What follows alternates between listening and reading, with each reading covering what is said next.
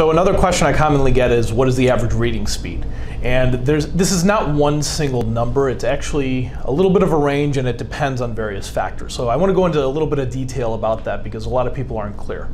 So average reading speed runs 150 to 250, but that's for adults. It doesn't take into account education level.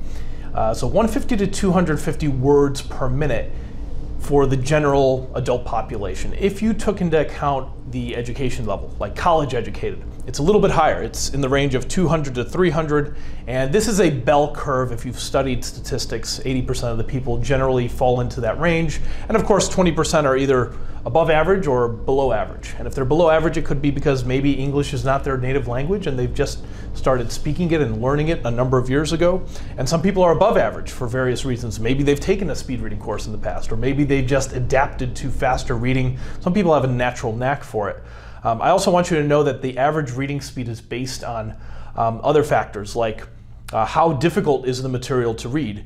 Those numbers I've been throwing around, the 150 to 250 or 200 to 300 for college educated, those are based on a certain type of difficulty level. And that would be considered medium level. It means not too easy, not too hard. It's not Dr. Seuss, and it's also not advanced level physics. So things that you might be reading just casually, maybe on the internet, could be blog posts. Anything that you feel like is not too hard or not too easy is kind of in that range. And your reading speed, don't think of your speed as one number. It's more like a range. Sometimes you're going faster if the material's easy or you're familiar with it. Sometimes you're going slower if it's technical or if it's very, very important. You got maybe a test.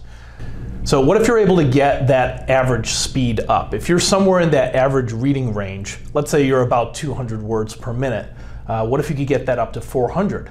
And it's definitely something that doesn't take too much work to accomplish. It takes some work and practice, but if you can do that, how much time are you saving? I mean, if you're reading 20 hours a week and you double your speed, I mean, now that 20 hours is dropping down to 10. And that means 10 extra hours now for whatever you decide that's going to be. Maybe it's 10 more hours of getting more reading done. Maybe it's 10 more hours of sleep every week. And I mean, if you combine this over the course of a year, it's tons and tons of time that you're going to end up saving yourself. So don't underestimate the value of being able to read a lot faster. I mean, if you're doubling it up, how much time that's saving for you and how much your productivity is going to increase from those added gains in speed.